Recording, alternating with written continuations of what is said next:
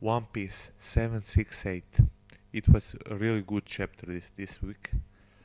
The last chapters was in the past, and now we come to present. And Oda wants us to remember all the fights, and we saw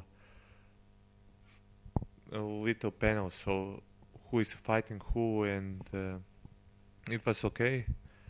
But only interesting thing this week was conversation between Law and Donflamingo.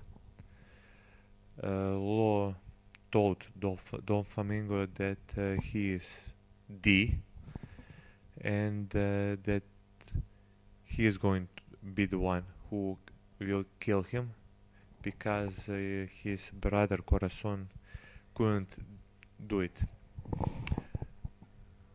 And finally he hurts him with injection blow, and it was good. And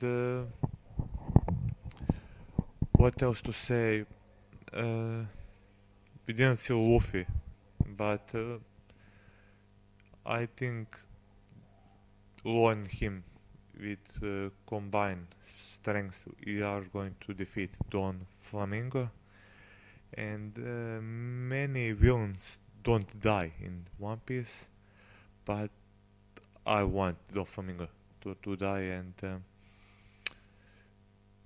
we must wait next few chapters. I think that will happen, not few 1, 2, 3, but in 10 chapters I think here, because we will in next 2, 3 we will see the other fights and them end, and after that the final battle. And I hope